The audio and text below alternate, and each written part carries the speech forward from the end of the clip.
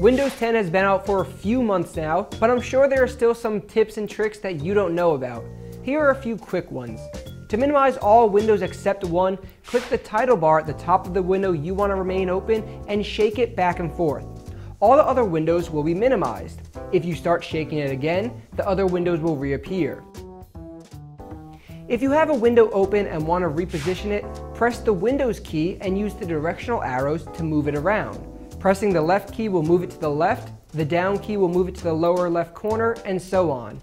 Looking to quickly access the settings panel, try pressing the Windows and I key at the same time.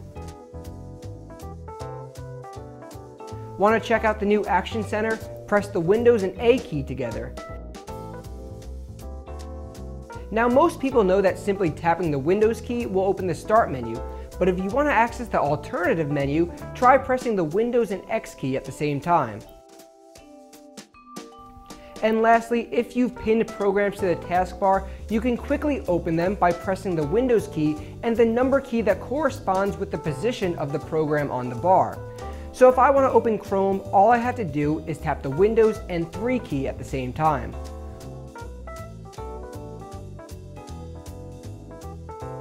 For more Windows 10 tips and tricks, be sure to check out howto.cnet.com.